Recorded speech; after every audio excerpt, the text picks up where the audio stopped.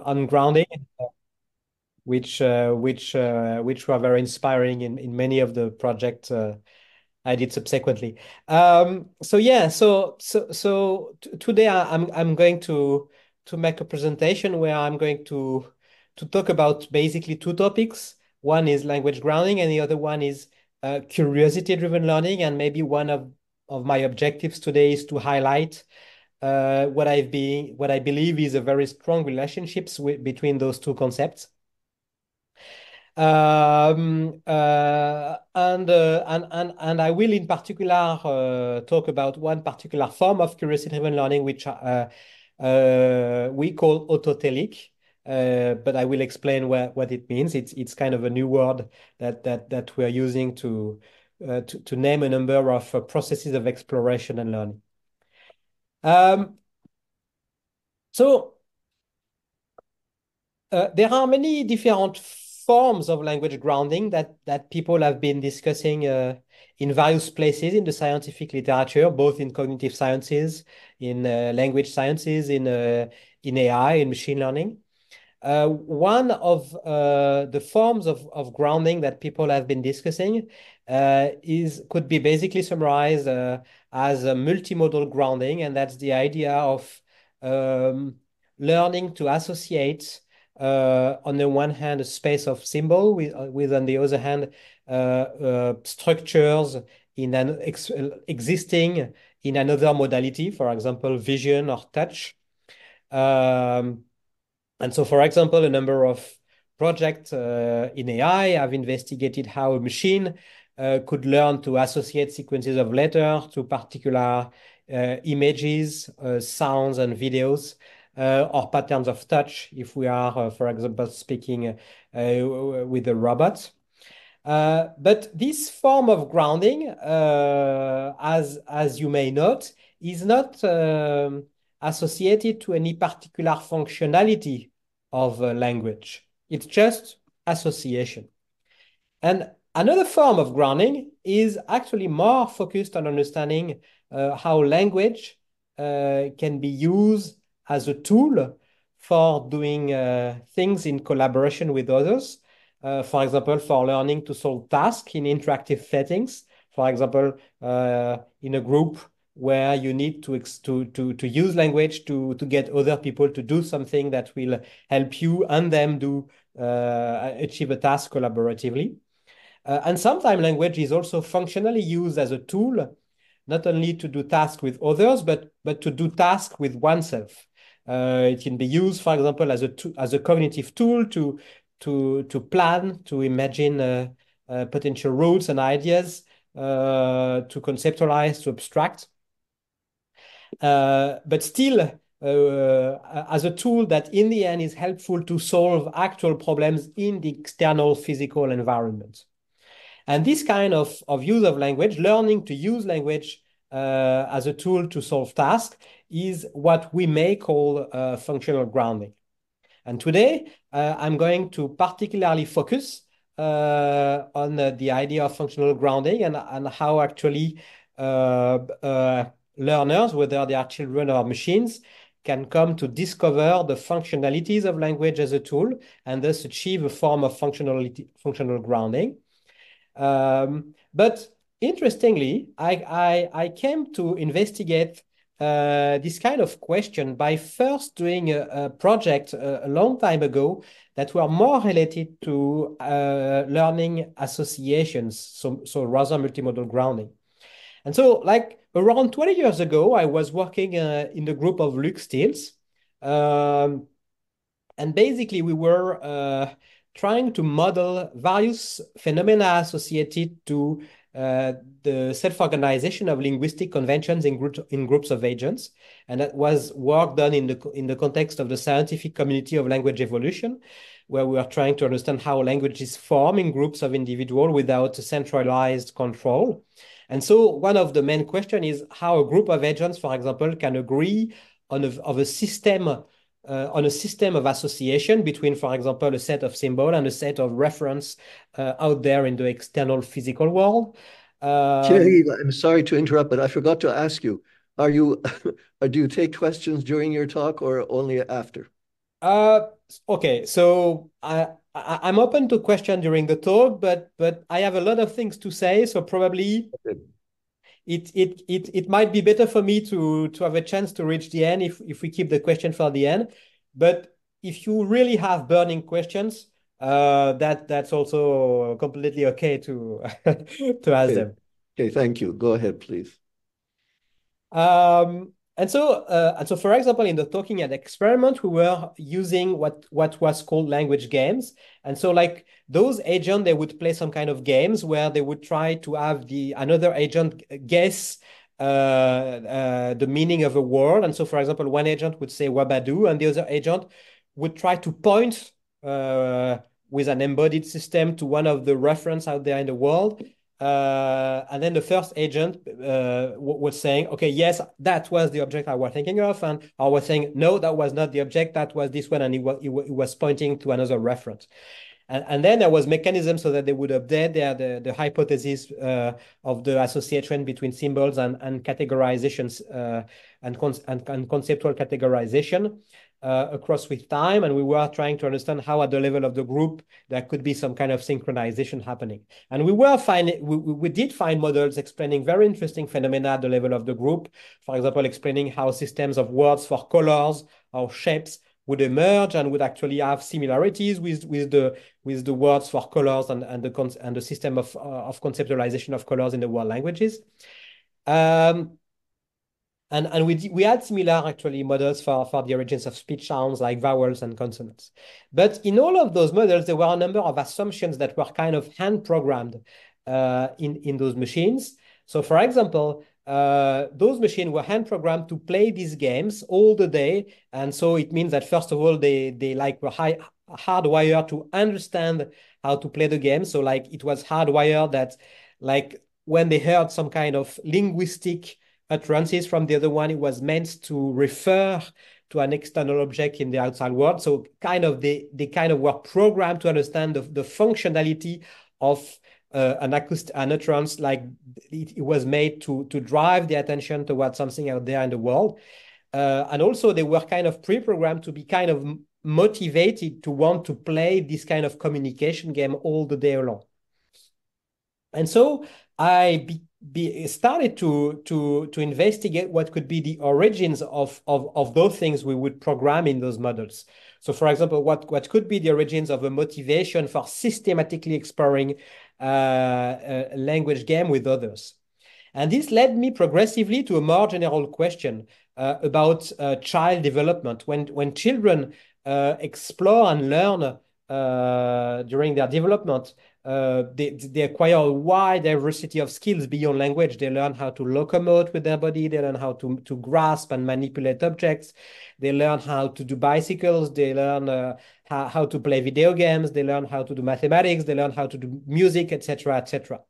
And for all these skills, and language is one of them, they really need to practice to become proficient in those skills. And is there some kind of specific motivation that's pre-programmed that triggers at some point to get them explore systematically, for example, how to locomote on four legs, then to locomote on two legs, then to learn to grasp object in various ways, then to learn to play with certain kinds of toys, etc. Or are there maybe more general principles that lead them explore all those skills? And this is what led me on the track of exploring the concept of curiosity, which is some kind of everyday language, everyday word that covers all kinds of exploratory behavior we observe in children, but also in humans of every age, and also in many other animals, and even sometimes in plants in the living world. And then I began to investigate the question of what could be the mechanism of curiosity-driven learning, of curiosity-driven exploration, and how they could enable an organism to progressively discover how to manipulate their own body, to understand and to model their own body, the interaction between their body and the environment, and then discover and learn the interaction with others, and as a particular case, discover language. And so that's basically the general perspective I'm going to discuss today, and I'm going through progressively going to be through a number of projects of higher complexity in that direction. Something I forgot to say also in that picture is that at the same time, curiosity seems to play a very important role in getting infants and children explore and learn about the world. But the social environment also plays a very important role in guiding them. And at some point, when they become able to understand and to take advantage of social guidance, there are rich forms of social guidances conveyed in particular by language that are going to be very helpful in sculpting their development and driving their curiosity. And so the general idea that I'm going to illustrate also today is that on the one hand, curiosity may be a fundamental mechanism that gets children to progressively discover language and how it can be used functionally to solve tasks in the world, and vice versa, how language can be used as a tool that's not only used by children to communicate with others, but also to be used as a cognitive tool to conceptualize and learn and explore more efficiently the environment. Okay, so let's discuss about curiosity. So curiosity and another related concept, which psychologists have called intrinsic motivation, which pushes basically humans to explore, not because they want to get food or social recognition, but because they are searching for things like novelty or surprise. So this kind of concept, they were already hypothesized by some scientists in the previous century, for example, in the 40s and in the 50s, scientists like Berline, White, or Kagan, and many others, they made the hypothesis that it's impossible to explain children exploration only through extrinsic motivations such as finding food, avoiding danger for the body, getting social recognition. They really like observe that probably the brain has some form of neural circuitry pushing them to explore activities for the mere pleasure of experiencing novelty, surprise, cognitive dissonance, optimal challenge.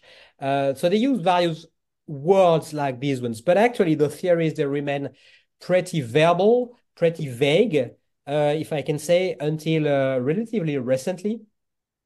But things began to change around 20 years ago, where a number of labs in the world, including mine, began to introduce the topic of curiosity in more natural sciences and trying to understand what could be the brain and the behavioral mechanisms underlying those intuitions that psychologists would have in the previous decades.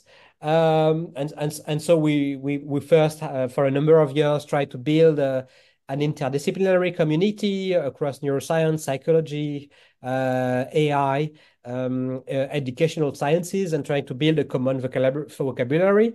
And actually, a lot of progress could be made. And some of the main framework that many people in this community have been using as a way to organize thinking about curiosity has been to see the child as a kind of a little scientist. So that's not, by the way, a very novel idea. Jean Piaget already, for example, proposed a similar perspective, and many others. But that's the perspective on which we are building the ground. And so when you see the child as a little scientist, there are basically two loops that are very interesting to look at. One loop is a loop where the child, for example, those children, they decide to make an experiment, for example, mixing up chemicals of different colors. Then they make predictions about what could happen. They do the experiments, they observe what's happening. And then in general, they might not always get it right. And so they observe errors in their prediction. And they use these errors as a feedback signal to update their model of the world. And what's interesting is that there is another loop on top of this one, which is a meta-learning loop or a meta-cognitive loop that's going to be used as a way to help or to guide children in deciding what kind of experiment could be interesting to do in a particular moment of their exploration of their learning. And so in this higher level loop, there will be typically some form of meta model that basically tries to estimate in what parts the internal model of the world that the child is building is being good, is being bad, is being highly uncertain or more certain, makes learning progress. So various kinds of measuring the proficiency of the internal world model to account for the external world, and then derive from this metamodel a number of measures of interestingness that are then used by an action selection system that you could see like as a form of reinforcement learning system, but that's not getting reward from the outside world, but reward generating inside the brain, like measures of interestingness that are going to guide the brain to decide what kind of experiment to make in certain context. And so what's also interesting to note is that there are several kinds of experiments that for example, humans can make. There are prediction experiments, like this is what the example I was mentioning with these children, like they imagine some kind of action to do in the world and they try to predict the outcome. But then there is another kind of experiment that's extremely important and useful, illustrated by those children on the right. Here, they are not imagining in advance a particular action and trying to predict the outcome. Rather, they are imagining a goal they might be able to reach or trying to reach in the next few minutes, for example. And so they might say to children, oh, maybe we could try to build a tower that's 3 meters high, for example. And basically they're projecting a future configuration of the world and trying to use their current world model to find out the sequences of action that may lead to that goal. And then when they set that goal, they try sequences of action toward that goal, and then they can measure how close they are from reaching the goal after a certain budget of time. And then they use this measure of discrepancy as a signal to update their model of the world and their meta model of the world. And actually, so this talk is not really about various forms of curiosity-driven exploration and their relative advantages. So I'm going to take a shortcut and just say that a whole series of work on these different forms of curiosity led us to discover that forms of exploration which are organized around setting goals for a certain amount of time and sequencing goals that are self-generated and self-pursuing goals is a very important form and very efficient forms of exploration for discovering things in the world. And this is what we have been calling autotelic exploration. So from the Greek word telos, goal, and auto, self. So self-generation of goals, self-exploration of goals. And so in the past few years, even in the past decade, we've been trying to build actually artificial intelligence models of autotelic learning agents. So curiosity-driven exploration agents that explore by setting for themselves goals. And so the typical steps that are followed in most of the models of autotelic agent are the following ones. So there is a first step where the agent is internally sampling a goal, given an internal way to represent a space of goals that can be learned through interaction with the world. And that's also associated with a measure of interestingness that's going to guide the sampling of goals. Then in a second step, there is a step where budget of time is allocated for pursuing the goal to be achieved in the outside world. Then there is a step which will be about self-evaluating how much the trajectory that's generated by pursuing the goal enables to actually achieve the goal. And again, the idea is that it's the agent itself which is internally generating an internal reward function about how much it's being able to achieve the goal. So actually, in many of the models we work with, the representation of goals is actually associated to a measure that's enabled to measure achievement of the goal. And then based on this evaluation, various kinds of internal models are updated. For example, the policy to reach goal is updated, and this can actually also benefit from an important form of learning, which is hindsight learning. So hindsight learning, imagine, for example, an agent, a baby or a robot in front of a table with various objects, and imagine in its head the goal of moving an object on the right. It tries a movement. It misses moving the object on the right, but by chance the object moved on the left. And so after the trajectory, he says, I missed moving the object on the right, but if my goal would have been to move the object on the left, I just found an example of how to do that. And if you use this kind of hindsight, a posteriori learning, it makes this kind of loop extremely powerful, because even if you sample a goal that you don't know yet how to achieve, you might quite often discover as a side effect how to solve other goals on the road. So 4 steps: sample a goal, pursue a goal, evaluate performance, update internal model, and you repeat that many, many times. And that's the loop of autotelic exploration. And that's the loop I'm going to use, and that will be underlying many of the experiment and model I will describe as a follow-up. Just a small detail on one of those steps here, which is the goal sampling strategy, because we've been working in particular in that part and trying to understand the question of what can be interesting for the brain to decide what's an interesting goal, what's an interesting learning activity. And so there are many hypotheses that were generated here and there in the literature. Hypotheses, for example, related to what's interesting is activities where there is a lot of surprise, where there is a lot of prediction errors. But actually, if you try to build machines that you program to be interesting in this kind of situation, you will discover very quickly they will do things that are very strange. For example, you will discover the robot spends the whole day doing strange movements, staring at a window.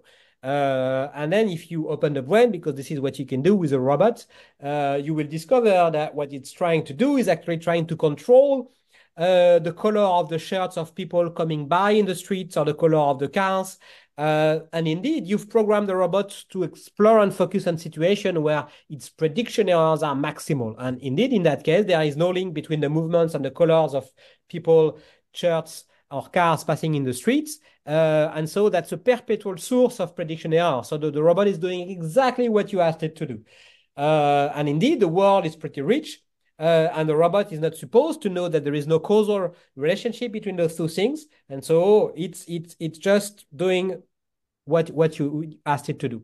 And so the children obviously are not doing this. They are doing exploration that's much more organized, much more structured. And so one of the hypotheses that we've been proposing and exploring for some time is the idea that the brain is very interested by goals and learning activities in which it is experiencing learning progress. And so the idea here, let's imagine there are 4 different kinds of abstract goals or learning activities. And imagine that time is spent exploring each of them. And here on the x-axis, it is time. And on the y-axis, it's the evolution of empirical errors for achieving those goal types. And since we see that there are 3 activities in the beginning that are very difficult, and one that is very easy. And so the one that is very easy remains very easy. And among the ones that are very difficult, the red one, remains very difficult to control. And so no progress is made. And so that may be a bit like this robot trying to control the color of cars in the street. And 2 others are actually difficult initially, but then progress is being made at different rates. And so the learning progress idea is that the brain is going to be interested in exploring those activities or those goals where the derivative of this curve is maximal. And so in the beginning, since the brain does not know in advance the shape of those learning curves, it might explore and sample a little bit those different goals to make a model of how much progress is being made, and very quickly discover that, for example, here, the black one is the highest source of learning progress, and you might focus on that one until it reaches a learning plateau. And then at this point in time, the green one becomes most interesting, and so it shifts automatically to the green one, while at all times avoiding to spend too much time on the blue one or the red one, but still exploring them a little bit, because maybe the red one is just very, very difficult, and maybe you need to acquire things that are a bit simpler before you make progress. And maybe it's by exploring the green activity that you might acquire those skills. And so as you see, this idea enables to generate automatically a form of learning curriculum from simple to more complex activities, while keeping with activities that are neither too easy nor too complicated. So there is kind of an active control of the growth of complexity of learning activities. And so this is an idea that's also going to be in a number of the models and experiments I'm going to present. So here, the sequence of models and experiments I'm going to present today. And now comes the link with the language, because they will all in some way be connected to discovering language. So the first experiment I will present is about trying to model vocal development, so speech development, through curiosity-driven exploration. In that experiment, speech will be a purely sensory motor activity and will not yet be associated to any kind of functionality related to communication, for example. Then in a second experiment, I will present how exactly the same set of curiosity-driven autotelic exploration algorithm can enable a complicated body, like the body of a humanoid robot, to progressively discover how certain objects can be used as tools to manipulate other physical objects. Then I will use those same algorithms to do experiments in environments where the curiosity-driven agent is not only surrounded with physical objects, which it could discover, but also with other special kind of objects, which happens to be social peers, which have special affordances. And then I will show how curiosity-driven exploration might allow the learning agent, the learning baby agent, to progressively discover that certain movements it can do with his body, such as moving a vocal tract, produces actually speech sounds that can have effects, controllable effects on those special objects that we call social peers. And so that's basically the origins of discovering how speech waves can be used as tools to control others. The basic discovery of the functionality, the more primal forms of functionality of language. Is this Then we'll go a bit. still talking about vocalization? Is this? Yes, at this point in time, it's still vocalization. But then in the next experiment, we'll go a little bit higher in the hierarchy, and we'll suppose that like agents already master the vocal tract, and we'll abstract a little bit the sound wave modality, and we'll go directly to like sequences of letters if you want. And we'll consider how curiosity-driven autotelic agent interacting with, again, a social peer that will be a little bit more elaborate, that will be able to provide a linguistic description of behavior. So how autotelic agent can internalize those linguistic descriptions and use them as cognitive tool to organize their exploration in a more abstract and creative way. Then I'll observe that these first experiments on using language as a cognitive tool will be done with a social peer, which still have a relatively simple complexity in terms of language. And so we'll use a similar experiment where we are going to replace a very simple handcrafted model of the social peer and of language with a much more complicated model of language. And here we will leverage large language models. And we will explore the idea of how autotelic agent can use large language models as kind of a model of internalized language from social peer. And so how they can use them as cognitive tools to organize curiosity-driven exploration. But then at this stage, I will try to explain you that here, the language models that are used, they are fixed. And the way they were trained was in such a way that they were not at all connected to any particular environment. And so in a way, they were not grounded in any particular way with those environments. And so I will ask the question how we could shift the use of those language models in such a way that they are going to be put in direct interaction with the environment. And we are going to see how some machine learning algorithm can be used to progressively align and update them so that their internal representation are going to be updated so that they can be used to actually help agents to solve tasks in the interactive environment. And that will finalize my discussion of functional grounding of language. Of course, there are many topics that are related to that I will not talk about, but I will try to go through those steps. So as you see, there are many steps. So I'm going to go fast in each of those steps just to give you the general idea of the thinking of the project we are working on in my lab. So first experiment, that's going to be about using curiosity-driven exploration to understand how speech can be discovered by agents. So here we used a physical simulator of the vocal tract, a physical model of an auditory system, and then in the middle, a model of a neural network associated with a cursive exploration system that's going to enable those simulated agents to imagine auditory goals. So auditory goals are imagine trajectory in the acoustic space or in the auditory space. And then, so those systems, they will actually be driven to select auditory goals for which they make maximal learning progress in terms of discovering the motor programs that drive them to produce those goals. And those goals, they can actually sample in some kind of space that is kind of completely free, but they can also decide, these agents, to sample as goals existing sounds from a simulated speech systems in a population of social peers around those learners here, which simulates like a baby exploring its vocalization in an environment where there is also an existing language, which it's given vowel system, it's given consonant system and syllables.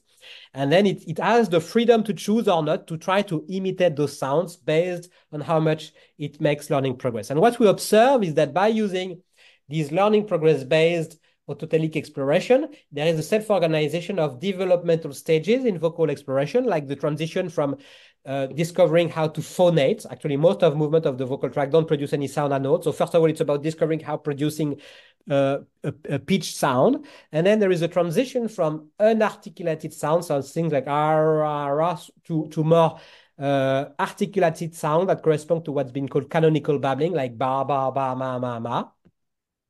And then a transition from a first phase where agents vocalize in a way that's not influenced by external speech sounds already in the population.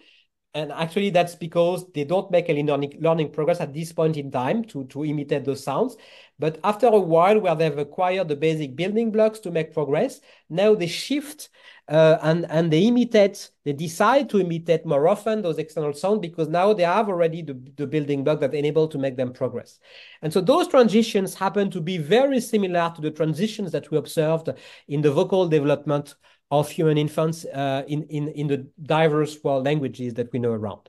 And another similarity is that with this kind of model, we can also reproduce something we know with infant vocal development is that there is a duality between regularities. Most of infants go through certain stages that are very frequent, but there are also infants that go through much more rare developmental trajectories. And here in those models, if we simulate many times this kind of system, we will with exactly the same parameters get at the same time statistical regularities and sometimes emergence of very different developmental trajectories. It's because it's like a dynamical system with various attractors of various sizes, and because there is stochasticity, most of the trajectory correspond to the main attractors, but sometimes the system will fall in more diverse attractors. Let's move to the next experiment. So here, the experiment is going to use exactly the same underlying autotelic exploration algorithm, but the embodiment will be changed. And here, the embodiment will be a complicated humanoid body. And the space of goals that this humanoid will be able to explore is basically the possible trajectories of various objects in the environment. For example, movements of the hand. The hand initially is just one object among others. It doesn't know it has anything special. It doesn't know an a priori notion of self versus non-self, for example. Moving various objects around like joysticks. So let's look at a video. At a video that's where we're going to see a number of things that this robot does. So initially, basically, the robot is going to be able to try to sample goals about various object environment. It will try to move the yellow ball, to move the lamp, to move like the yellow toy on the left that you can see here. But very quickly, it will discover that in the beginning, the kind of objects for which imagine trajectories, which he selects as goals, for which he makes maximal learning progress, is actually the hand. So he will actually discover that it's more profitable in terms of learning progress to set goals about moving the hand early on, and he will focus on that. So here we see some kind of visualization internally about the learning progress, about moving various objects in environment. So that's the hand here. And so by focusing on the hand, it will increase the diversity of movements about the hand. And as a side effect, it will discover that the hand can be used to actually move those two joysticks in front. And actually very quickly discover that one of the two joysticks is not very rich. It does not control anything, but one of the other joystick is actually producing movements of the little white toy in front of this object. And so very quickly discover that selecting the white toy as a space of goal, like imagining various kind of target movements of the white toy, becomes a source of learning progress, and it will focus on exploring movements that move the hand so that it moves the joystick and it moves the white toys in the right way. And then he discovered that actually the white one can be used to push the yellow ball in various directions. And now the yellow ball becomes a source of learning progress, and he focused on setting goals about moving the yellow ball in various directions. And so in a few dozen hours, this actually system is going to discover a wide diversity of skills in this environment. Actually, even skills that we were not expecting, like what we see right now, actually discovers how to hide the ball from the environment and from its camera system. And basically, it means that this autotelic learning system has gonna mean to discover how to use objects in the environment as tools to manipulate further objects in the environment. And we've been doing a number of more simple experiments also to, for example, compare various properties of the development of tool use in infants. I'm not going to give details about that, but just to mention that we also find similarities with human tool development.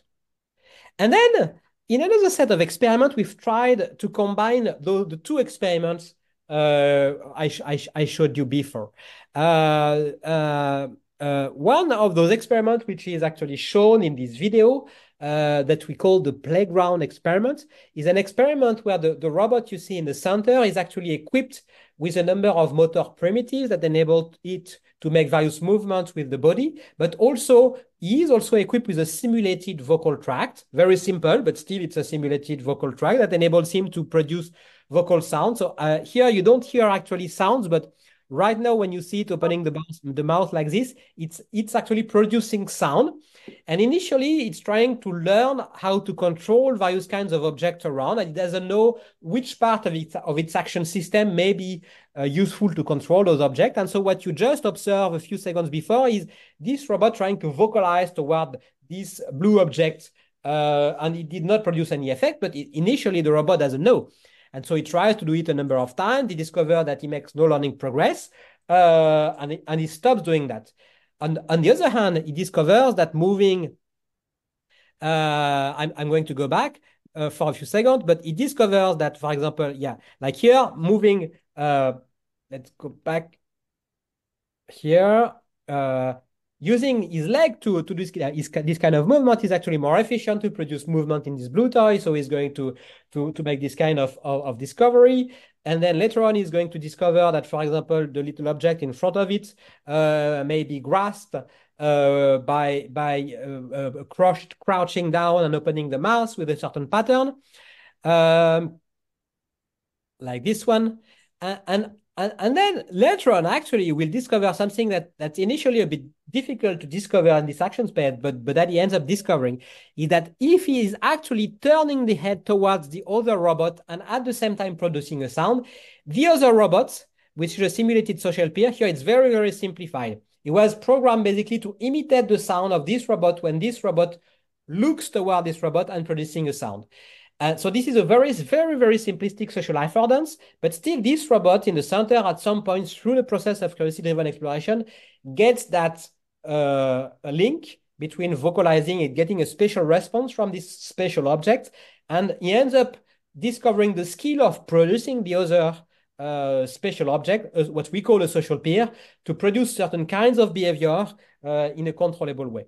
And so this kind of idea, we extended it in simulated setups where we complexify the social peer. And the social peer was basically modeled as an agent that would be able to move objects in the environment, potentially as a response to sounds produced by a learner agent. And so the learner agent here is also a humanoid-like agent equipped with the ability to move an arm and potentially interact with a various object on a table. And it has also a simulated vocal tract. And among the objects on the table, some of them are directly within the reach of the hand. And so he might learn to directly play with the hand. Some of them are a bit further, but maybe there are some objects like a stick that can be used by the learning agent to get them closer and play with them. And some other objects are further away. And then the social peer is programmed such that when the learning agent is actually playing with that one object, the social peer is going to produce an acoustic sound wave that is actually the name of the object being played with. And then the learner agent is going to be able, like the vocal exploring agent we saw earlier, to decide to practice how to imitate the speech sounds of this social peer. And then he's also going to be able to decide to produce this speech sound and just observe the reaction of this social peer. And so what we observe here, again with the same autotelic exploration architecture, is that this learning agent will progressively discover that initially what's easiest to learn and focus on in terms of learning progress is moving the hand around. Then it will explore how to move the objects that are close around. Then it will explore how to move the stick around and play with objects that are a bit further. Then it will try to explore producing certain vocal sounds that look like the vocal sound of the social peer. And then at some point, it will begin to discover that producing certain kinds of sounds produce certain kinds of effects in the social peer, such as the social peer, when the learner produces the sounds corresponding to the names of objects, it makes the social peer push the object towards the learning agents. And so it will, at this point in time, make the learning agent discover that the good strategy to learn to play with objects like object 3, which is far away, is actually to use the production of speech sound as a tool to get the social peer move the object closer to play with them. And so that's really the discovery of the functionality of language as a tool to get others do things and solve tasks of interest in the physical environment. Okay, so let's move a little bit higher in the abstraction hierarchy. Language has not been thought and conceptualized only as a tool for communicating with others, but there are a number of psychology, one of them being Lev Vygotsky, who has explored a lot the idea that language can also be internalized as a cognitive tool that's helpful for building abstraction, using those abstractions to plan and make higher level mental simulations about the world, help generate novel ideas, help reasoning. And this is a line of research we've been trying to explore, a line of ideas we've been trying to explore in the context of curative exploration. And in particular, we've tried to explore the idea that language actually once it has been acquired at a lower level than in previous experiments, it could be reused and internalized as a tool to imagine maybe more creative goals. So for example, like when you see a child trying to get an idea of what it could try to draw, that's not the usual thing. It might, for example, consider a very standard word, very concrete word they've heard in the past, and they might say, let's combine them in a fun way, like you combine cat and you can combine bus, and it gives them the idea of a target for a drawing. So actually, as you know, a number of people already had this idea. So this illustrates one of the processes where language could be used through its combinatorial structure for imagining new stuff that a learning agent may try to do and discover. And so that's really what we actually literally try to do in a project called Imagine that we developed in the last few years. And so here we have an environment where there is, again, some kind of agent. So the agent is visually represented by this little hand here. So that's really visually simple. But in a way, still, this environment is a bit like Minecraft. It's a bit like this little hand is like the character in Minecraft that can go around, pick up objects, and mix those objects with other objects in the environment to build new materials or to produce effects. And so initially, this agent is going to explore a little bit randomly this environment and combine things in a way that's a bit random. And then there is a simulated social peer, which role here is to provide linguistic descriptions of the behavior that are being realized by the agent. And of course, this means that the social peer encodes some form of model of what is salient and interesting to describe from his perspective. And so initially, the learner will actually explore relatively simple behavior and progressively collect the linguistic descriptions of the social peer. And this is going to be useful for several things. There is first a very standard things for which it's going to be useful is that through collecting examples of behavioral trajectories associated to a linguistic description, it's going to be able to use that to learn policies enabling these agents to actually achieve a behavior corresponding to those linguistic description in the environment. But actually, more generally, what the agent is going to learn is a form of model of the match between certain linguistic descriptions and behavioral trajectory in the environment. And this may not actually only be useful for generating a behavioral trajectory given in a linguistic sentence. It may also be used for actually measuring later on internally the achievement of a goal that might be set linguistically later on. And if the social peer is not there anymore, still this learned model might be used to actually assess whether a given trajectory could correspond to a linguistic goal. It could be used as a captioner, for example, given a behavioral trajectory.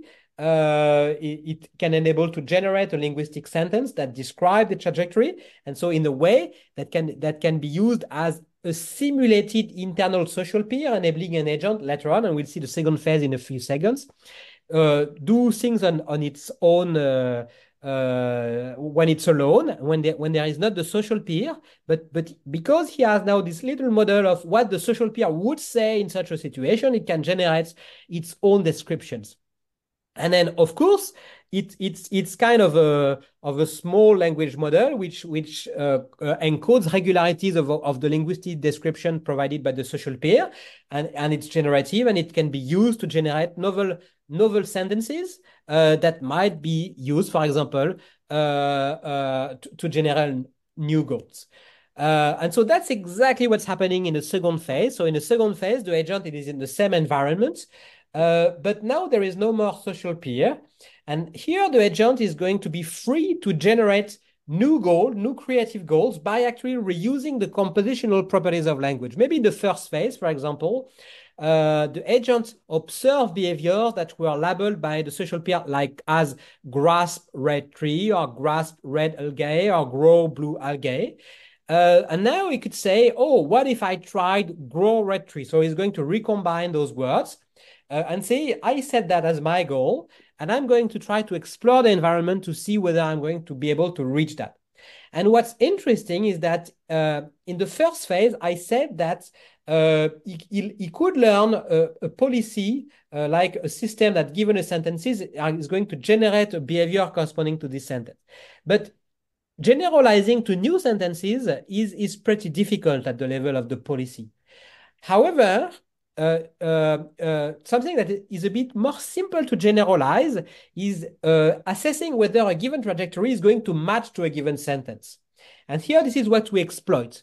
We exploit this ability to generalize at the level of the internal measure of goal achievement, and to use this to enable the agent to use that to self-reward how much he is good at achieving these new generated goals. And so he's going to be able to generate internal feedback to evaluate whether he has reached this new self-generated goal, and then improve over these new goals that the social peer has actually never uttered and pronounced previously in the environment. And then what's also interesting is that even if the agent self-evaluates that he has not managed to reach the self-generated goal, he's also going to be able to reuse the captioner learned previously in interaction with the social peer to relabel the trajectory in such a way that hindsight learning that I was describing earlier can be possible. Maybe here, for example, he tried to do the goal, grow the red tree, and in practice, maybe what he did is grew the purple tree, and so now he knows how to grow the purple tree at least in a particular example.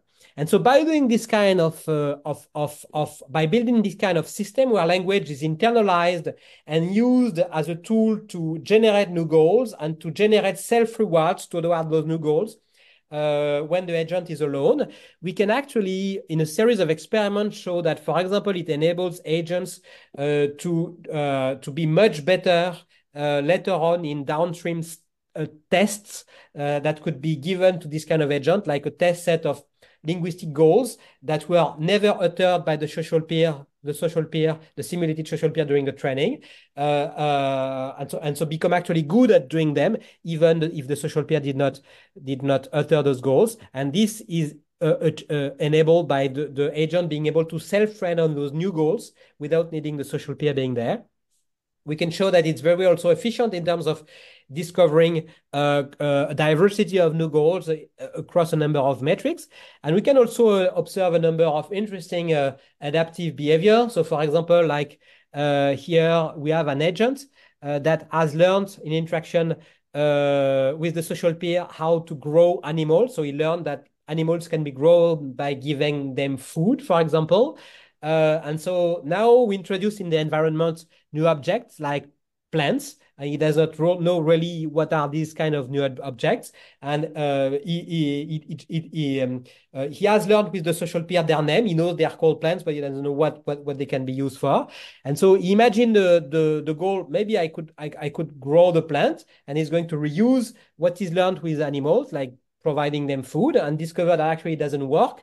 But because he has learned a relatively good internalized goal achievement function, he can see it doesn't work, and he can also get the feedback from the environment it doesn't work, and then he's going to adapt and to update its skills and to learn that yes, plants can be grown, but they cannot be grown by bringing them food. They need to be brought another kind of element like water. And so we see very interesting learning dynamics here.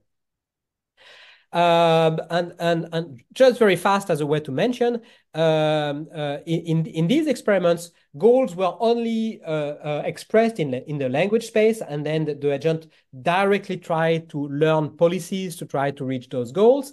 But in another related project, what we also considered is the ability to map a linguistic goal that is generating with the kind of compositional properties I just mentioned before, and then from that linguistic goal, imagine with another internal generative model various visual images that depicting concrete configuration of the world that would be compatible with these linguistic goals, and that would be various ways actually to achieve that goal, various concrete goals corresponding to these abstract goals, and this can have many advantages actually in an environment where sometimes constraints might do that the usual way to achieve a goal is not possible, but you can imagine other concrete ways to do that.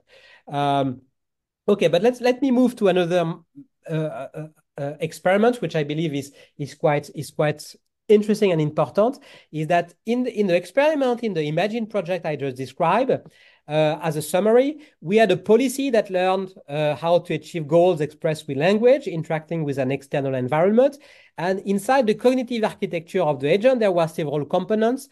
And in particular, for the curiosity-driven exploration, you had a component enabling to generate goals. You had a component enabling to relabel the produced trajectories, enabling hindsight learning. And you had a component enabling to do goal achievement, to generate internal reward, to learn and to update the policy to improve upon the self-generated goals. And so we had a simulated social peer that was providing descriptive linguistic feedback that was progressively internalized in the agent through the model I just described. But a limit of those experiments was that the social peer we were using was really very simplified, especially very simplified in terms of language, which was very like regular and very simple linguistic constructions. And so we began to ask ourselves, how could we complexify this simulated social peer? How could we complexify the language? And how could we complexify the mechanism of internalizing such feedback from a simulated social peer? And so as a first step to do that, we explored the idea of using large language models as proxies of simulated models of social peers with complex language, and actually directly as proxies of an internalized models of what a social peer would say in particular situation.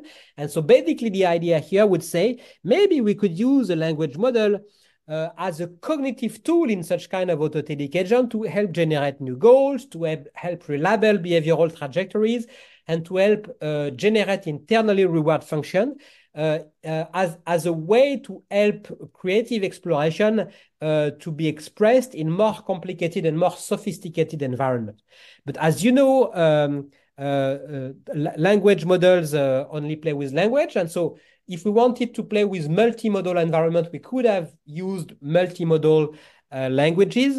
Some powerful multimodal language exists, for example, GPT-4 Vision. But as we were, and we are still an academic lab with very limited resources, we'll say, let's stay with pure language model, but let's use them really in an interactive environment that is compatible with dealing only with language, but still we want to have an environment where there is some simulated physics, where there is some causal relationship between items. And there is a family of environments which is very interesting for doing this kind of experiments. And these are textual environments. So textual environments, for those of you know, there was a whole series of games in the 80s, like the famous Zor games. And these are games which are purely textual. And then it goes like, okay, the video game tells you in text, you are in the kitchen, on the table, there seems to have this kind of object, and here there is this kind of object, and your goal is to do this. What action do you want to do? And you could do action like enter, take the knife, push on the button of the machine on your right, open the door of the cellar, or whatever. And actually, the machine learning community in the recent year has been developing a whole set of textual interactive environment that is being inspired by those textual video games. And so that's everything is in text, but those environments, they really encode an internal logic and internal physics, and it really goes and affords for interaction with them, where you can have an agent that reads an observation from this environment, again saying, for example, you are in this situation, you see this and you see that, and here is the set of actions that you may do, and those actions are expressed in language, and then the agent may choose one of the action, and the action is sent to the environment, and the environment responds to a new environment by a new linguistic observation, and there is this sequence of action. And so we use this kind of textual environments to test basically the autotelic agent that is augmented with the language model I described just before. And so typically the way we do that is that, for example, for goal generation, we prompt those language model. So we can use, for example, GPT, and we say, so you are playing a video game. You are in an environment which has these properties. Right now, you are in a state where you see these things. In the past, you've managed to achieve those goals and those goals. Now your goal is to do this, for example.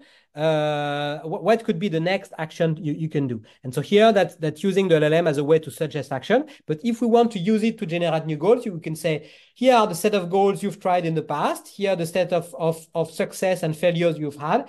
Could you suggest a new idea of a goal you could do in this environment? And so the LLM is able to suggest a goal, and then it's going to be sent to the underlying policy, traditional policy, that's going to use this as an input for the goal, like in the Imagine architecture previously, and that's going to try to learn to achieve that goal for a while. and then it's going to produce trajectory in the environment. And again, the LLM is going to be used to label the trajectory and to say whether the goal has been reached or not. And this is going to be used as feedback, again, that is sent to the lower level policy and reinforcement learning algorithm to update its internal representation. And so we did a number of experiments to observe the diversity of achieved goals. And indeed, we can see that by using this kind of architecture, the kind of prior knowledge that in the language model is sometimes completely useless and stupid in this kind of environment, but sometimes, and frequently enough, it is useful to the agent to make useful guesses about what interesting goals or action could be tried. And it is sufficiently useful, even if it's very often wrong, it is sufficiently sometimes useful to boost exploration so that the diversity of things that are discovered is way higher than using other forms of more simple, more traditional exploration algorithms that would not leverage the kind of structure that are encoded in the language model. But it was not so satisfactory in a way because, as I just said, those LLMs, they can often produce wrong suggestions. And actually here, LLMs, they were more used as some kind of external interactive encyclopedia to which you can ask suggestions for a goal or for an action to be made in the physical environment. And sometimes it's accurate, sometimes it's wrong.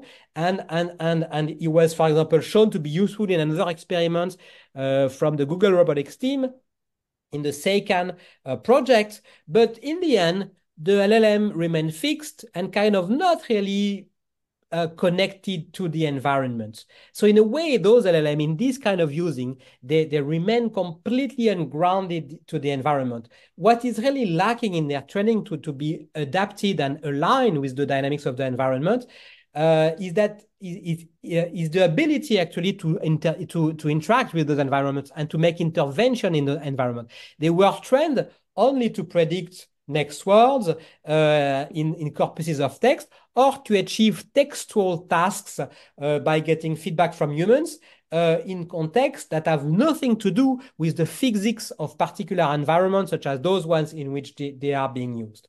And so basically, we began to ask ourselves, maybe we could try something more direct to try to connect these language models in this environment so that they become even more useful as a tool to organize exploration. And our first step would be to basically explore the idea that LLM maybe should not be used, as in the previous project I just described, as an external tool to suggest goal or to suggest actions.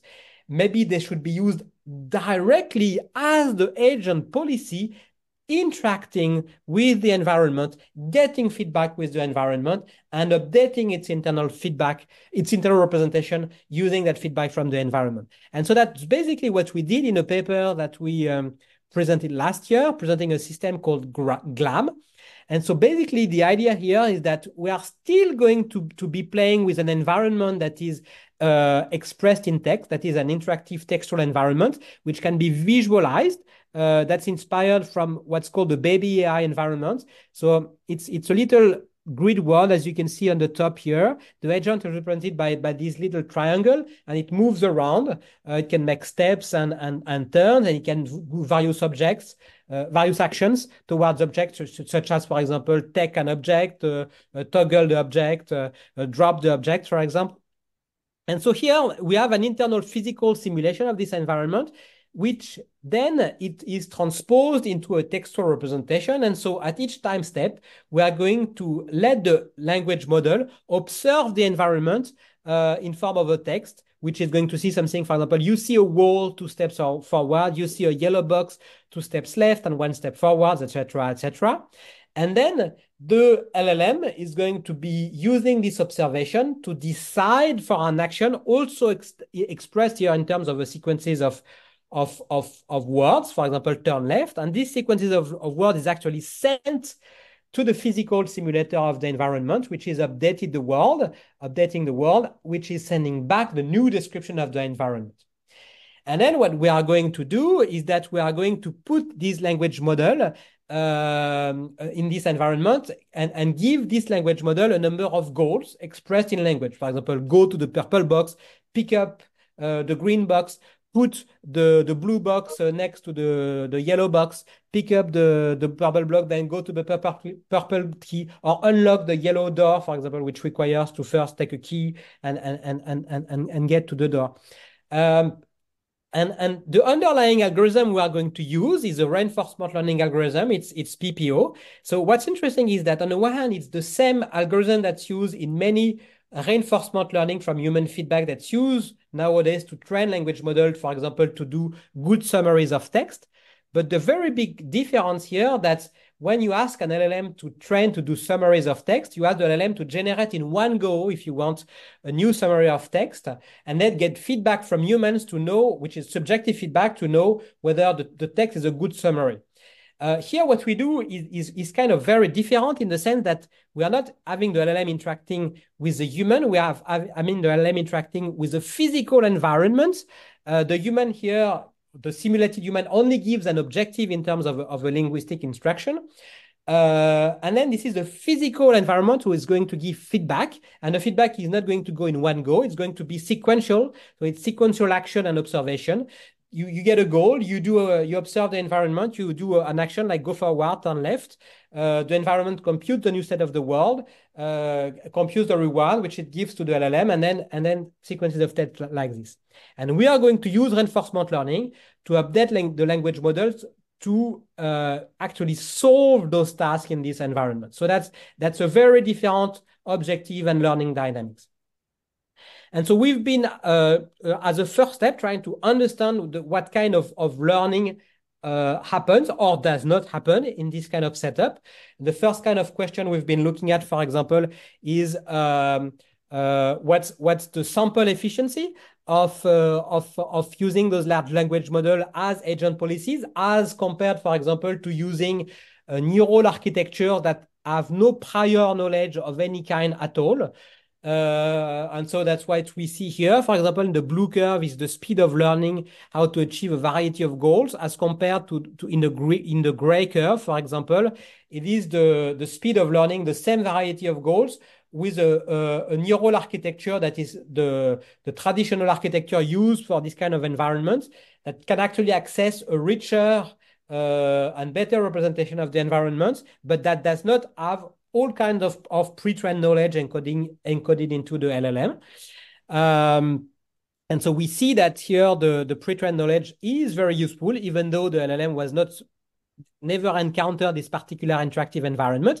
And yet, what we observe is that also if at the beginning, the language model is not so good at solving the task here. Initially, the results of the language model that we use here to interact and solve those problems in this environment is very close to random guess. So what's interesting is that the pre-trained knowledge does not allow zero shot to solve the problem. Actually, it's pretty bad initially, but still it is structured enough so that through learning and exploring in the environment is going to learn way faster.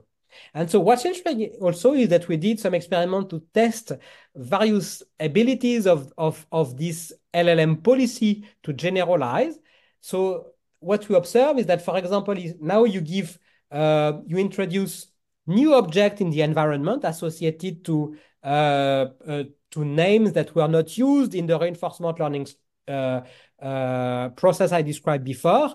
It's able actually to generalize very well directly to instruction like pick up the green chair, where chair is a new word that was not encountered during training, or go to the red car, where car was not encountered, or even by putting a new object with completely invented names, like you introduce a new object and the name is Wurst after, and you say go to the Wurst after, and it's in a room where other distractor objects, and right away the LLM is able to interpret the linguistic command and actually achieve physically successfully the command in this environment.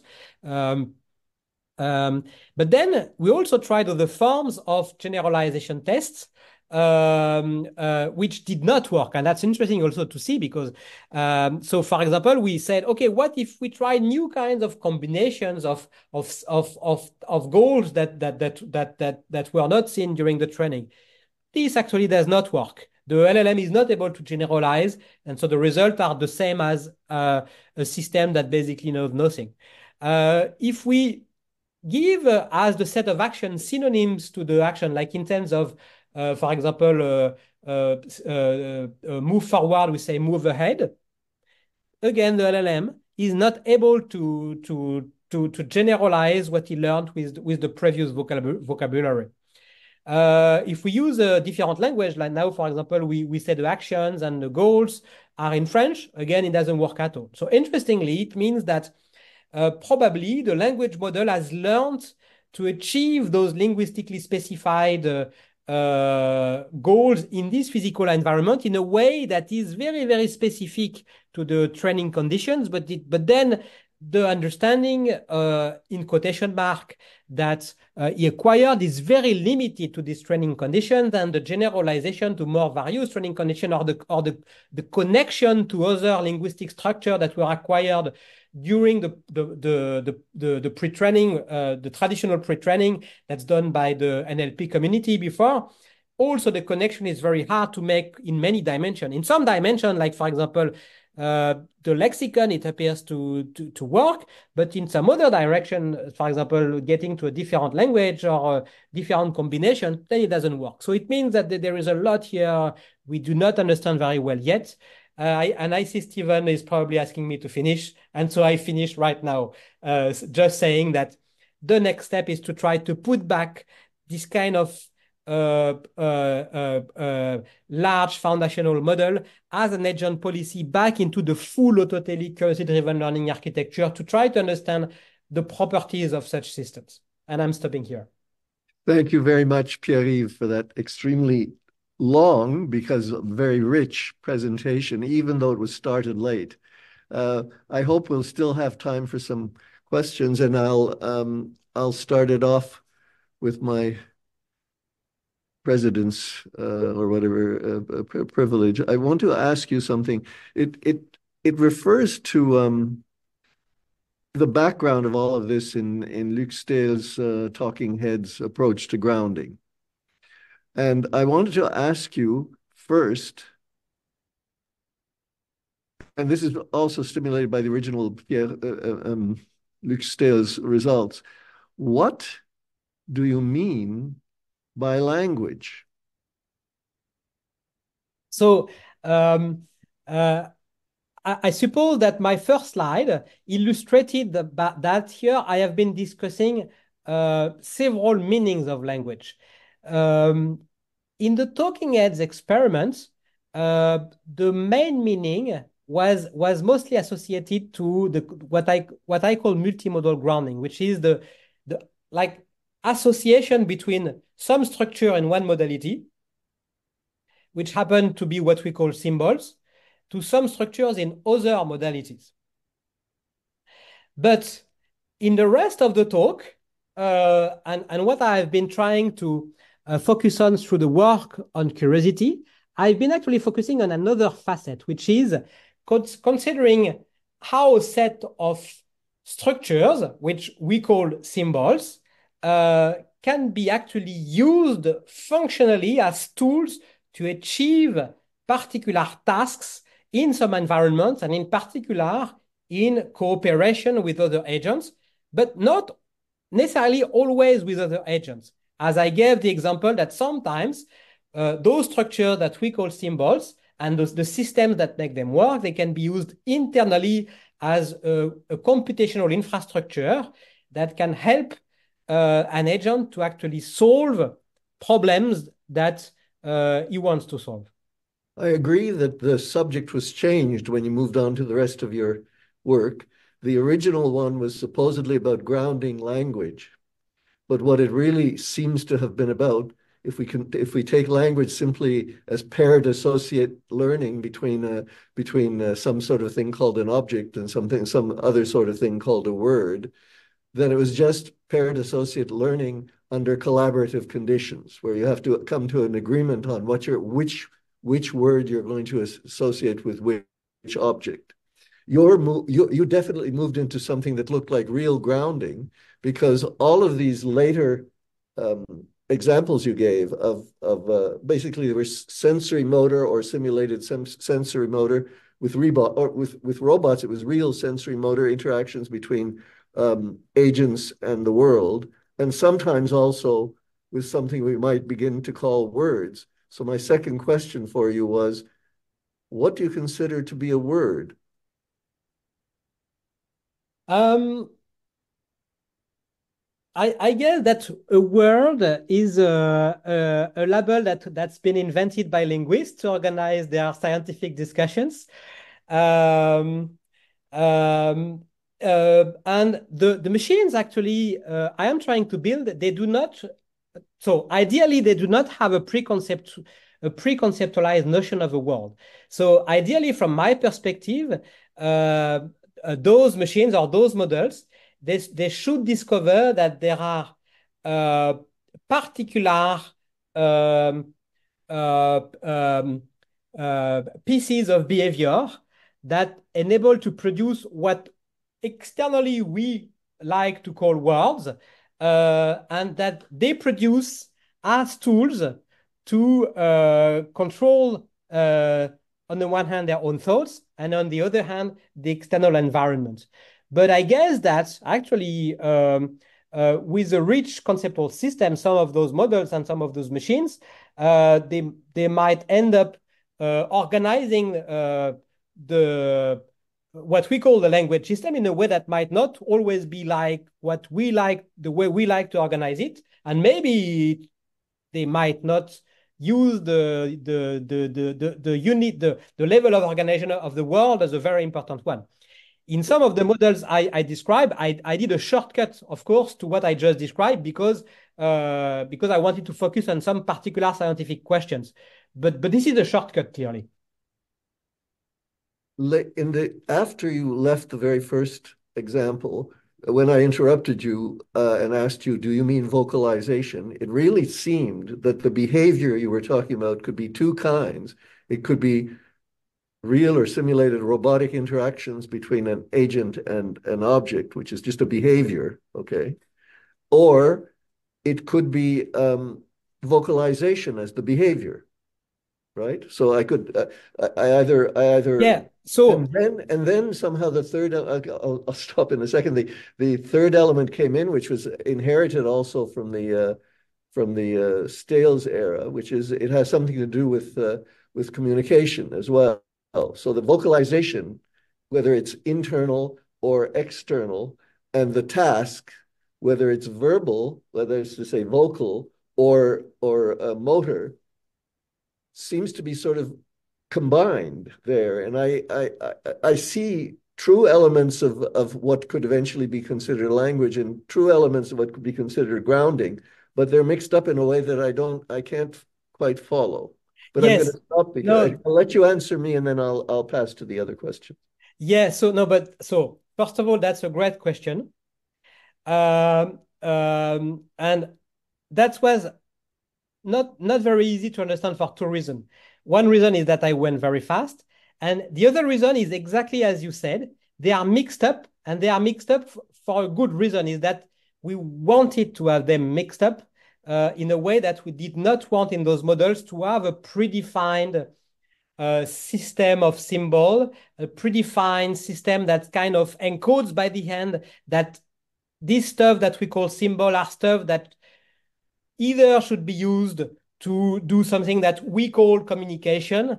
So the whole idea was to have rather an architecture and a world that is all purely sensory motor. No notion of a social Including the behavior. vocalization and including the internal stuff and including yeah. Yeah, everything. And from a behavioral point of view, what we observe of the behavior of those architecture is that early on in the development, in a simulation, for example, at a point in time, for example, you have an agent who is exploring vocalization for the sake of it. Like internally, they set as goal, for example, I want to produce an auditory trajectory with this property, and they practice. But then later on, they set as goal, I want, for example, the social peer to produce a particular pattern of vocal sound. And they are going to use their body and including their vocal tract as a means to produce oneself a vocal sound, but it's not the goal in itself. It's just a means to have the social peer produce that. And then later on again, it's going to do the same stuff, but setting as a goal, for example, moving object C that you see here in the screen. And as a result of the learning done before, he will be able to know that if he wants to move object C around, he needs to get the social peer move around with the hand. And to do that, it needs to produce a certain patterns of acoustic sounds, which he learned before to produce by practicing them. So it means that, in a way, the agent moved from practicing sound for themselves to discovering that they can use for a certain functionality, which is making the other special object we call a social peer do something special useful for it. Okay, let me pass it. Thank you very much. Let me pass to the next person, Faustner. Allez-y. Go ahead. Thank you. Good morning. According to this slide, let me find this slide. Augmenting autotelic agents with LLM. Yes. I have a question about, in the context of augmenting autotelic agents with LLM, how does the system evaluate the efficacy of selected trajectories? Or does the system evaluate the efficacy of selected trajectories? Yes. Do you have an example? Ta question n'est pas claire. Dis ça en français, s'il te plaît. Ok. Dans le contexte d'augmentation de autotélique, les agents autotéliques dans le langage LLM, et comment le système évalue l'efficacité des trajectoires sélectionnées? Alors, on évalue, maybe I switch back to English. We evaluate the properties of the skills and trajectories that are discovered in multiple dimensions. One dimension is that after the system has explored and learned autonomously in an environment, we introduce a set of new goals that were not given initially. And we test indeed how efficient this agent is at, for example, solving this set of new goals that are expressed in language. And here, indeed, we measure a form of efficiency in moving in the environment to solve these goals. But another form of evaluation is that we also have measures about the diversity of trajectories, the diversities of goals that are discovered in this environment, which actually could be beyond what a human evaluator could have in mind when he is going to design a test. OK, thank you. Jean-Pierre, à ton tour. Déjà, bravo Pierre-Yves, bonjour. Bonjour. Stéphane, hello. Great talk as usual, and I could see the progress, and very interesting and very original your work on self-motivation and using this LLMs now in your framework. My question is actually more on the more starting, I mean, a fundamental aspect of your work, which is about the self-motivation, actually, autotelic, and which I think is very fundamental, and to let the soft bots and robots not just follow our orders, but be more autonomous. So my question is about the relation with the exploitation dilemma. Let's just take a quick situation in a human world. The children they change very quickly their attention. I mean they skip from one interest to another one. This distraction is very large. When the adults have a different kind of meta control and up to almost like the Buddha, who actually designed some methods, some mind training to retrain the attention.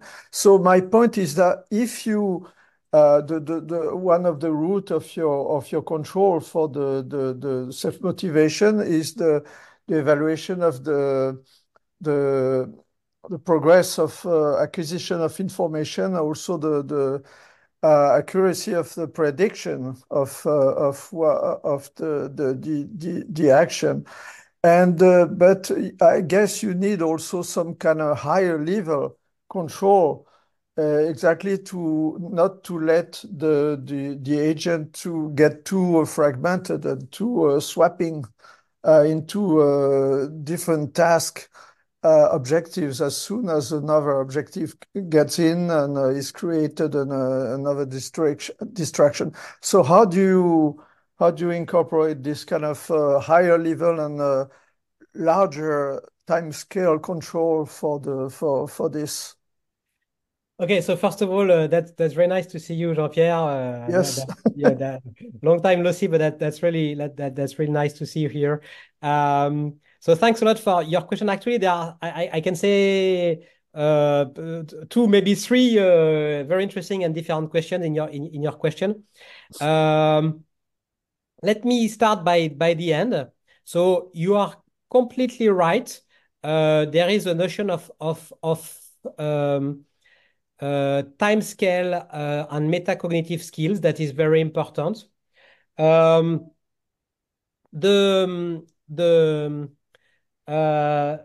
The models on which we work right now, they are, I think, model targeting what's happening at, I would say, at the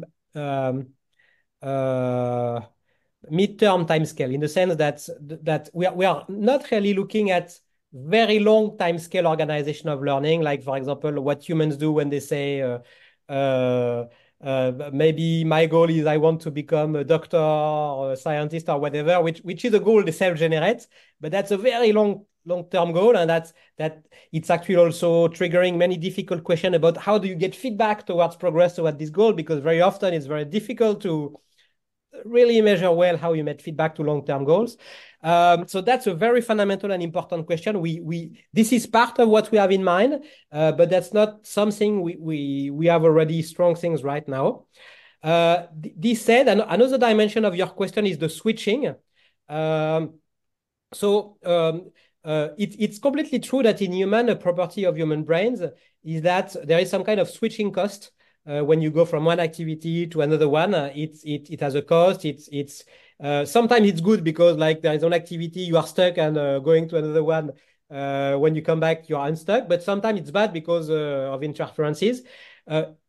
We are not modeling these aspects in those models so far. We also have them in mind, but we are not modeling. And so in practice, in those models, like robots or agents, they constantly shift from activities to the other one, and those curves, they are the average frequencies, for example, and so the average frequencies, they look smooth, but in practice it's less smooth. But still, for example, we've done experiments with humans to test some of those hypotheses in works I didn't show today, and we have activities where we ask humans to explore freely a number of learning activities. They really shift a lot. I'm not sure it's so good for them, but they do really shift a lot. So on that side, we are not too far away. Another part of your question is exploitation versus exploration. Something that's related to that, I didn't say about this experiment, but sometimes when people think about curiosity, they say, but that's a strange behavior because like curiosity is something that is costly, and if you explore freely your environment, maybe you lose time for the things you need to reproduce. And that may be especially true for animals who probably are not curious. But that's actually wrong, and that's actually we have proof of concept of why it's wrong with those models. So the idea is that actually, for example, in these experiments, imagine that instead of saying to the robot, explore like you want the environment, set the goals you wish, but you are an engineer, and the only thing you want from this robot is, for example, to find a solution to move the ball forward. What you would do is you would do a reinforcement learning system with a score where you would do moving 1 centimeter 1 point, 10 centimeters 10 points, 0 centimeters 0 point. And you would use a traditional reinforcement learning system, which is an optimization algorithm that goes through gradient descent. It tries to find examples of trajectories which gives a little bit of reward and do complicated mathematical computation to know in which direction to modify the policy to improve. The problem is that those gradient-based methods, they work only when you have at least a few examples of solutions that do work. And when they don't have those examples, those solutions, they just explore randomly. In this kind of environment, if you explore randomly, like you let the robot do really random movements with the arm, the probability to find a movement that's going to move the yellow ball is close to 0. You will wait millions of years before you find this. The only way for the robot to find this is actually to forget about the goal, about the moving the ball, and get itself interested in various objectives which are learnable in the environment. And through the structural coupling, due to the physics of the environment, it will end up finding how to move the ball. Now, if you replace the idea of a robot trying to interact with the ball with the idea of an animal that needs to find food to survive and reproduce, and you imagine the animal is in an environment in which food is very difficult to find, the environment is changing all the time, phylogenetic evolution cannot encode a robust strategy to find all the time the food, then what? Should the animal only focus on the food because that's very, very important to reproduce? Or should be curious? Well, this kind of simulation shows that probably it should be curious if it wants to have the slight chance to survive.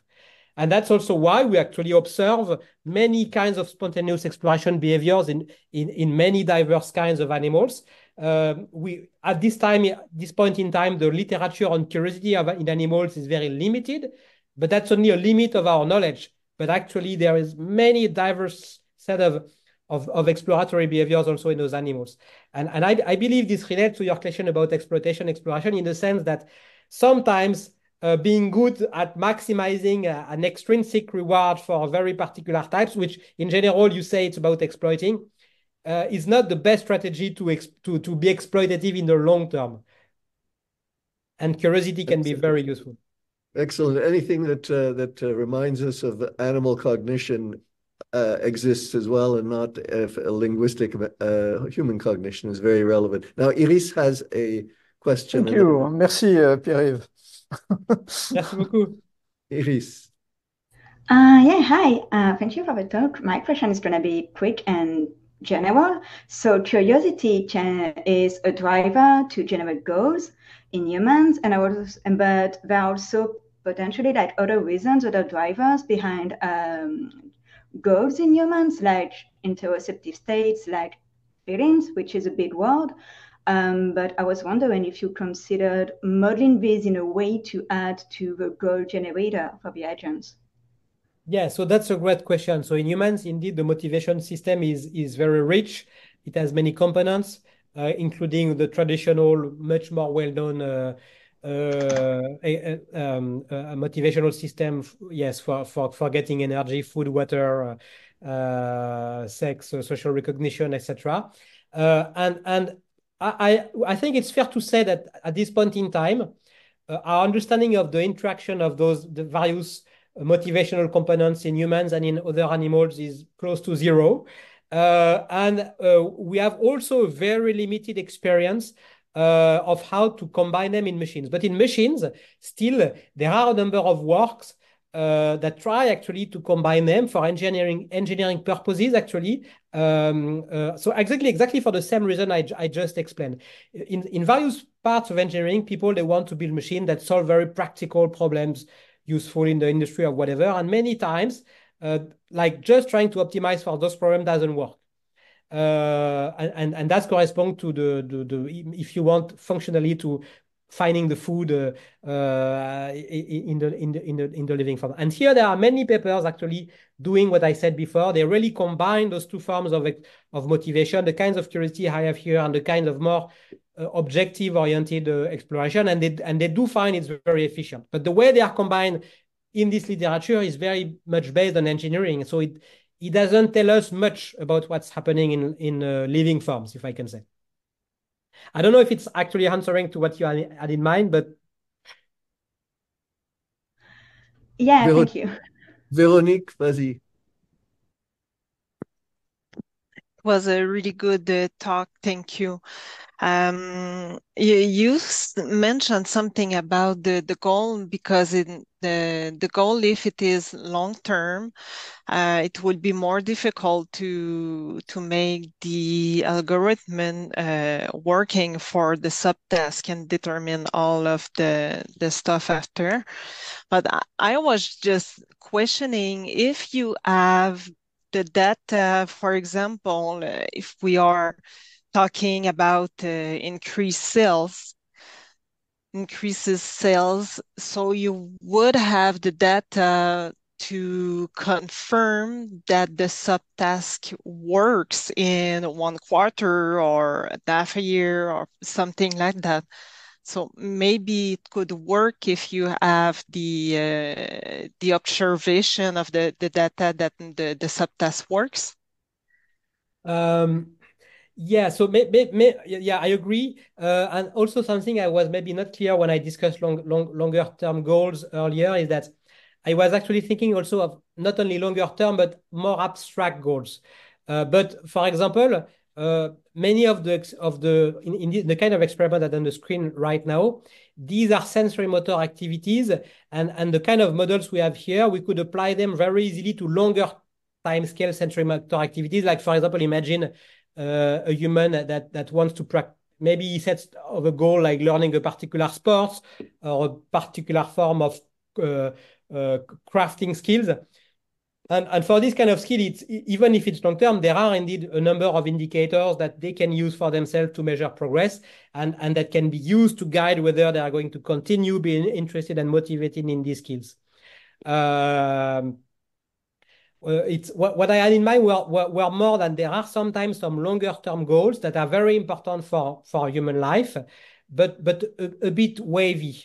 For example, maybe like people say, I'd like to have a job that makes me help other people be happy, for example. That's much more abstract, and that can be very, very important in the life of people and very important in guiding. But at this point in time, I think we have no really good grasp of how we could start modeling this kind of interest. This is more what I wanted to say. Thanks very much. On a une dernière question maintenant. Véronique, on ne peut pas continuer parce que voilà. I'm just saying thank you. Okay. Thank you very much. Parce qu'on a et puis pose la question en français pour que ça aille vite. Salut, alors. Mon nom c'est Mathieu Gravel. J'avais une question un peu sur la partie de la temporalité on parlait là, par exemple, pour le robot ou pour Imagine, dans une type de situation où, enfin, un plan qui avait été généré et découvert par l'agent, si par coïncidence, c'était pour de vrai juste un morceau d'un autre plan plus grand, comme par exemple, pousser un arbre, c'est des actions, puis en le faisant, les actions, il y avait découvert le plan qui était, on va dire, trouver de l'eau, après mettre l'eau dans l'arbre, et après mettre de l'engrais dans l'arbre. Est-ce que le système est capable de pouvoir remarquer que pour de vrai, c'était un plus gros plan, à la fin, puis de les merger ensemble, ou dans le contexte, il serait considéré quand même comme des plans séparés, c'est juste qu'ils ne seraient pas capables de les relier avec, ou qui apprendraient plus tard, il faut que j'ajoute une action supplémentaire, mais le deuxième sous-plan serait quand même gardé de côté. Alors, oui, c'est une très bonne question. Alors, en fait, par exemple, dans cette expérimentation-là précise, il y a différentes choses qui se passent. C'est que parfois, effectivement, l'agent, par exemple, il va imaginer un but qui est assez compliqué, qui nécessite toute une série d'actions intermédiaires. Et peut-être à ce stade, au début, ce but, il est beaucoup trop difficile pour lui, il va essayer de le faire. Mais en fait, en essayant différentes choses sur le chemin, il va découvrir d'autres choses. Et donc, en fait, le partenaire social ici, il va faire une description linguistique de différentes parties de sa trajectoire. Et donc, en fait, l'agent, il va effectivement être capable de récupérer en même temps des choses qui se passent à différentes échelles de temps de la même trajectoire qu'il a réalisée. Donc, il va être capable de les apprendre.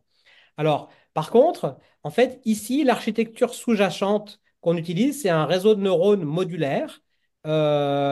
Techniquement, c'est ce qui s'appelle un deep set avec de l'attention. Bon, ça ressemble un petit peu aux premières générations de transformers. Et ça veut dire qu'en fait, en réalité, ici, il n'y a pas de représentation explicite de la décomposition d'une tâche compliquée en sous-tâches. Donc, en fait, il va au bout d'un moment apprendre à réaliser des tâches compliquées. Mais si on regarde en interne, on va pas pouvoir voir effectivement une décomposition en sous-tâches. C'est plutôt que la découverte des sous-tâches, elle va être plus facile.